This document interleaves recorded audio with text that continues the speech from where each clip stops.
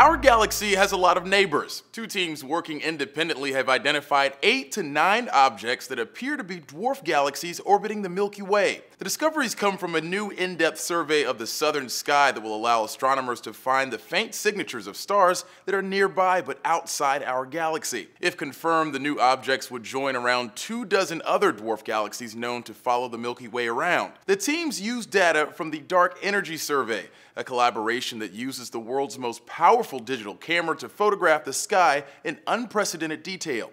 Its goal is to help scientists understand dark matter and dark energy. Dwarf galaxies are especially useful because they're the perfect place to look for signs of dark matter, that invisible, as yet unknown substance that makes up about a quarter of the matter in the universe. Yes, a quarter of the universe, and we know very, very little about it. One of the top candidates for dark matter are theoretical particles physicists have dubbed WIMPs. They don't interact with light, but may emit gamma rays. NASA has a telescope named Fermi that can search for those rays in dwarf galaxies. These faint, tiny galaxies possess impressive amounts of dark matter, but they contain no gamma ray emitting objects and little gas or star formation.